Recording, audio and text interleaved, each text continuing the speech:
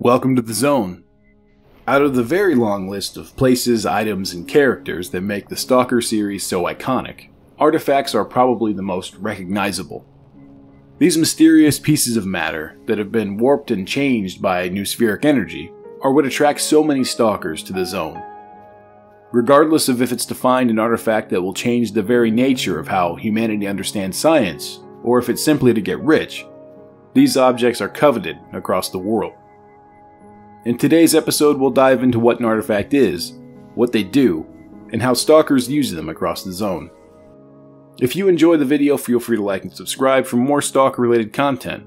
And if you haven't already, check out my second channel in the description below, where all of my UrbEx and outdoor videos are located.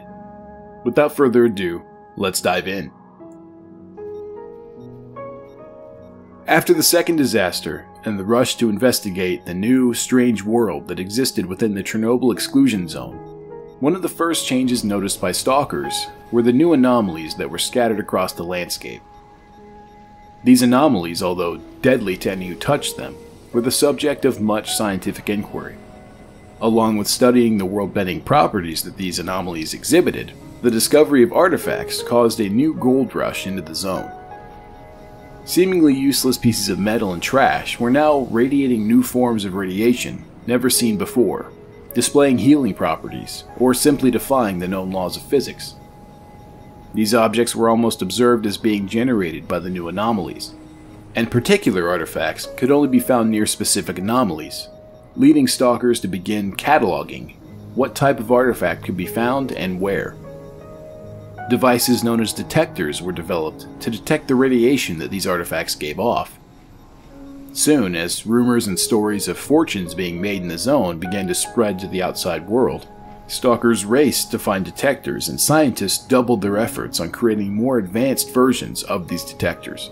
Government-funded scientists began to pay large sums of money for artifacts to research. Black market sales encouraged artifacts to be smuggled out of the zone, and foreign governments soon sent operatives into the exclusion zone. The gold rush was on. As more artifacts were studied, properties were cataloged. During the initial experiments, scientists discovered that artifacts exhibit a strange and powerful form of radiation, one that penetrates even the most potent protective gear. Placing an artifact too closely to a stalker's body resulted in radiation absorption, as well as other possible unforeseen side effects, such as increased sensitivity to fire or electricity. Other artifacts seem to do the opposite, allowing stalkers to be exposed to significant heat while remaining unharmed by the flames. What is even more interesting entirely is that stalkers and scientists began to see a pattern and a relationship between artifacts, anomalies, and the emissions that seemed to come from the very heart of the zone. Anomalies that had been scanned only hours before and were found to be empty seemed to generate artifacts after an emission. The relationship between artifacts, anomalies, and emissions is still unknown, but it seems that there are always these three elements in play for the creation of an artifact: physical matter in the form of metal or some other element, an anomaly, and then finally the mechanism by which the artifact is formed. In the overwhelming majority of cases, the mechanism seems to be an emission to cause an artifact to form, although there have been cases where the decay of an anomaly itself has been the catalyst for the creation of an artifact. This can be seen during the events of Shadow of Chernobyl, where artifacts are seen to spawn only once. After the destruction of the sea consciousness by Strelick, and the subsequent emissions that are now let out on a regular basis, artifacts are seen to regenerate after each emission. Considering that some relationship exists between emissions, artifacts, and anomalies, it seems very likely that the anomalies scattered throughout the zone are somehow able to respond to the increased noospheric energy that is released through the storm.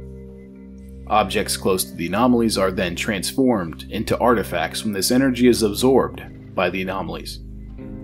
It is unknown how this process takes place, or why some anomalies do not generate an artifact after an emission, while others will. More research is currently being conducted by scientists inside of the zone to uncover this secretive nature. The properties that artifacts exhibit are not always stable.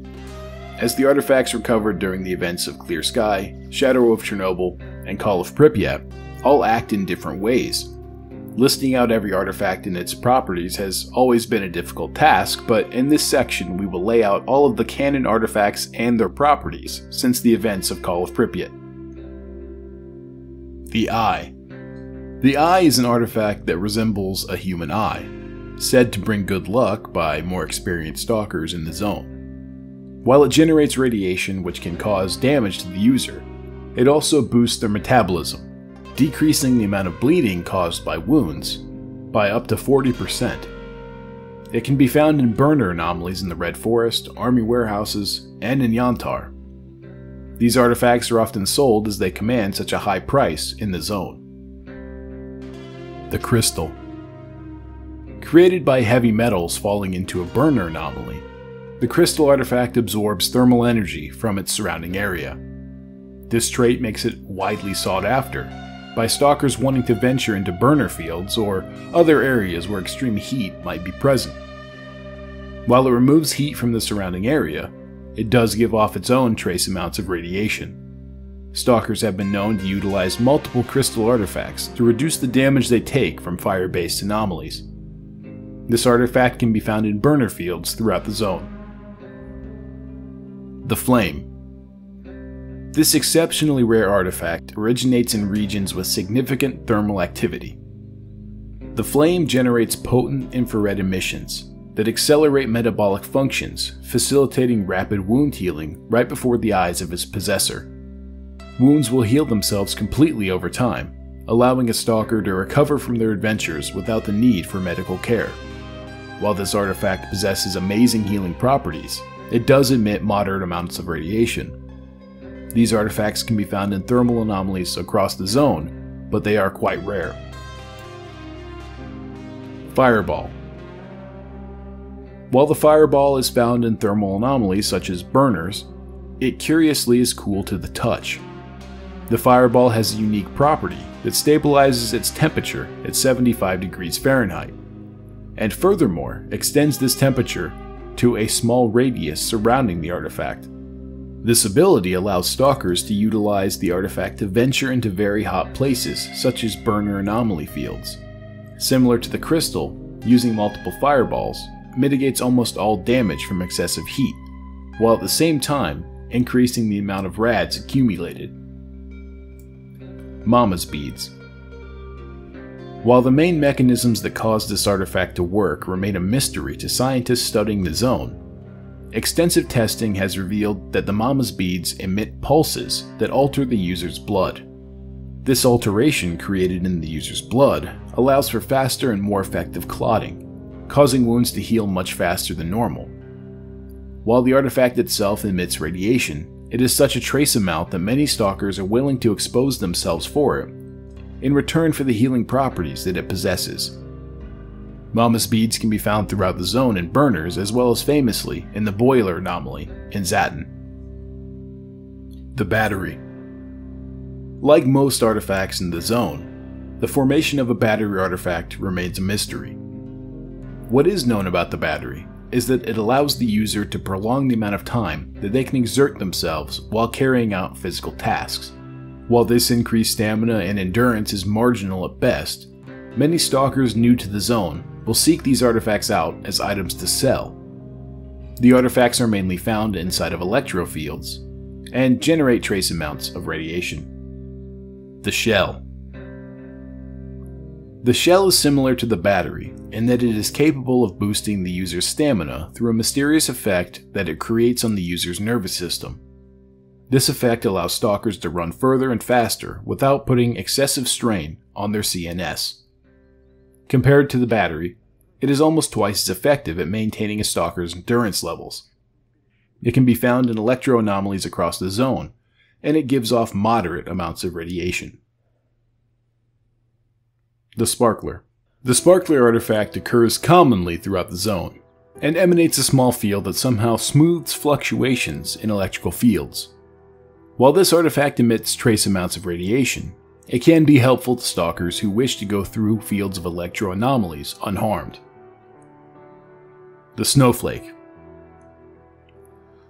Similar to the other artifacts listed above, which manipulate a stalker's body and cause it to be able to exert itself better, the snowflake generates a field that increases the muscular density of the user, allowing them to run faster, farther, and carry more weight.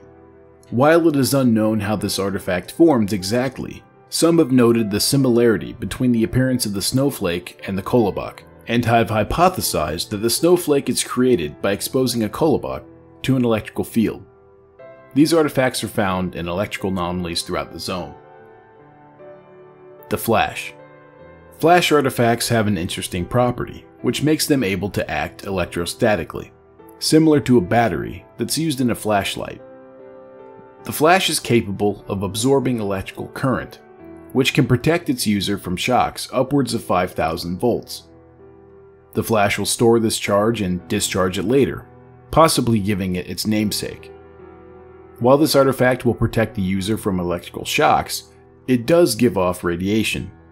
Like the artifacts that protect stalkers from excessive thermal radiation, stalkers have been known to utilize multiple Flash artifacts to protect themselves from extreme electric discharges.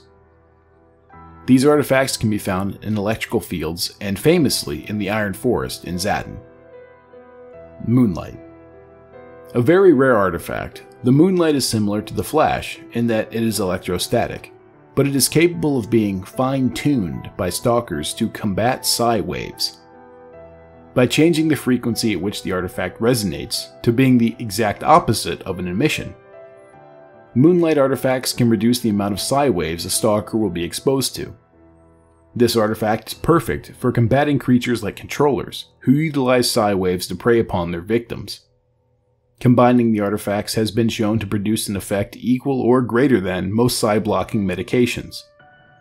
While it does emanate a moderate amount of radiation, its benefits far outweigh the drawbacks when encountering an environment with psi waves.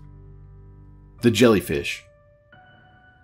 The jellyfish is a very common artifact found throughout the zone, and is usually one of the first artifacts that a new stalker will encounter on their travels. It is so common that it is even used outside of the zone in black market circles to treat acute radiation poisoning in very rare circumstances, where one might actually have the connections to acquire one. The jellyfish possesses an interesting property that allows it to attract radioactive particles that contaminate the environment, making them perfect for using to counteract the negative radiation effects given off by other artifacts. They can be found near gravitational anomalies like the Springboard, Vortex, or Whirligig. The Stoneflower. Made up of stone similar to granite in appearance and structure, the stoneflower is created by stone being exposed to extreme gravitational force, which results in the formation of crystals being formed. While the exact means of creation are not well understood, the properties that the stoneflower has have been extensively studied. The stoneflower is able to seemingly disrupt or block psi waves, giving the user moderate protection against them. They can be found in gravitational anomalies and give off trace amounts of radiation. Night Star. The Night Star artifact has an interesting property, which allows it to use some kind of field or particle to create a localized field around the artifact that reduces the effect of gravity. This field or particle has not yet been identified. This artifact has been used by stalkers to make themselves weigh less in order to carry more equipment and loot on their person. While the artifact gives off moderate amounts of radiation, its advantages far outweigh its drawbacks. It can be found in gravitational anomaly fields. The Gravy. Similar to the Night Star, the Gravy exhibits many of the same anti-gravitational characteristics, only in a much stronger way. Again, the way the artifact is able to defy the force of gravity is unknown, but the metallic substances it's made out of possibly produce anti-gravitons or some other theoretical particle when exposed to the gravitational anomalies of the zone. It gives off moderate amounts of radiation, almost double that of the Night Star, but it is still widely used across the zone. The Goldfish. Another artifact that produces an anti-gravitational field. The Goldfish is by far the strongest of these types of artifacts. It is able to render almost any object in the localized anti-gravity field almost weightless, enabling stalkers to use the artifact to carry much more equipment than they would otherwise be able to normally. This artifact only seems to be created when a large number of gravitational anomalies interact with one another, making it much more rare and radioactive than the previous artifacts in this family. Wrenched. The Wrenched is an oddly shaped artifact that is only found in areas of gravitational anomalies. Similar to the jellyfish, this artifact is able to absorb radiation from the surrounding environment, as well as radiation that is already inside the human body. This makes it an ideal artifact for stalkers to use, as it is much stronger than the jellyfish. While it is much more rare, they can be found in gravitational anomalies across the zone. The Stone Blood. Comprised of an amalgamation of dead plants, dirt, and animal fossils, the stone blood is found in chemical anomaly fields like the gas cloud. It is unknown how this anomaly is formed, but tests have shown that it somehow gives its user enhanced protection from chemical-based threats. The artifact is slightly radioactive, but many stalkers find that the protection from the chemical-based anomalies far outweighs drawbacks. The Meat Chunk. Formed from decaying and mutated animal tissue, the meat chunk performs a similar function to the stone blood, but in a much more effective way. The meat chunk utilizes an unknown process to transform hazardous and acidic chemicals in an area into a harmless, albeit disgusting, pH-neutral mucus-like fluid. While the artifact generates more radiation than the stone blood, it is also twice as effective at protecting the user from harmful chemicals. They can be found across the zone, but mainly in the swamp. The Bubble. A bubble artifact is formed from organic material being reorganized into hollow formations, giving it the appearance of a bubble-like structure. The means by which this artifact is formed is unknown, but testing has discovered that it emits a gaseous cloud around its vicinity, which neutralize radioactive particles. This allows users to significantly decrease the amount of radiation that their body absorbs when traveling through the zone. The artifact can be found in the department store in Pripyat, as well as sometimes in the Anomalous Grove in Yanov. The Soul, Kolobok, and Firefly. This family of artifacts is extremely mysterious to scientists operating in the zone.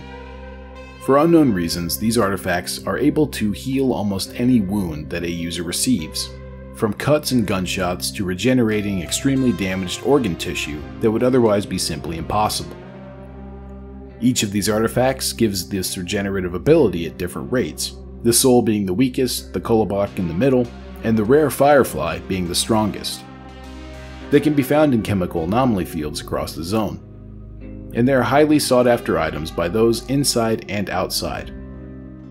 Some scientists have hypothesized after much testing that the artifacts somehow alter the genetic code of stalkers who have been exposed to these artifacts. How their genetic code has been altered and why it was changed has not been explained to the world at large, leaving most to dismiss this as baseless rumor. The Compass. A unique artifact that is only found once every few years, the Compass is one of the most mysterious artifacts that exist within the zone, providing thermal, chemical, electrical, and psi resistance, as well as enhanced stamina recovery to the user. This artifact also can act as a means of navigating through some of the most hazardous anomaly fields in the zone. It is said that the Compass chooses to allow you to find it, rather than being found by a stalker. The Compass has been used famously in the past to help stalkers escape from deadly space anomalies, which teleport their victims into a pocket dimension that has no exit. Anomalous Plant. The Anomalous Plant is an artifact that was recovered from the Anomalous Grove during the events of Call of Pripyat. The plant was once some type of flower, but it has since been altered by the zone in a mysterious and unique way. It is unknown what kind of circumstances led to its creation or exactly what type of artifact it is, but it possesses no known qualities like other artifacts and is not radioactive. It appears to be some kind of physically changed flower, which simply existed in the middle of a large anomaly field. Heart of the Oasis. A unique artifact found at the very center of the oasis, a special location that is renowned for its lack of radiation. The heart has the qualities of many other artifacts, increased stamina and healing, as well as a unique property that allows it to sustain the user with calories, even if the user eats nothing. It is unknown how this process works exactly. While the oasis itself contained no radiation and was seemingly a piece of paradise inside the hell that is the zone, the heart itself is extremely radioactive. The artifact itself is so rare that, after it was recovered, many thought the artifact was a fake. Altered Wheel. Another artifact that seems to possess no unique qualities other than simply glowing, the Altered Wheel was recovered from the dredge station in Zatin. It is otherwise a simple wheel that glows and has been altered by the unique properties of the zone. The surrounding area and metallic objects themselves seem to be pretty much unaffected, but mysteriously, the artifact was changed. The wheel did give off extreme amounts of radiation, making it something different from the anomalous plant discovered in the grove. Altered Insulator. Described as an unstable artifact, the Altered Insulator was once a simple insulator, but is now a unique artifact of unknown origin. After stalkers reported experiencing intermittent psi emissions inside of Yanov, stalkers ventured into the underground tunnels to find the source. The insulator was discovered to be the probable cause, and was curiously protected by a controller. It is unknown what the relationship between the surrounding area and the creation of the insulator is, but it would appear that psi creatures are drawn to its psi emissions. The insulator, like the wheel, is extremely radioactive. Thanks for watching, guys. I hope you enjoyed. If you did, feel free to like and subscribe for more. Be sure to check out the link in the description for your very own artifact models that people have been asking me about. And until next time, I'll see you in the zone.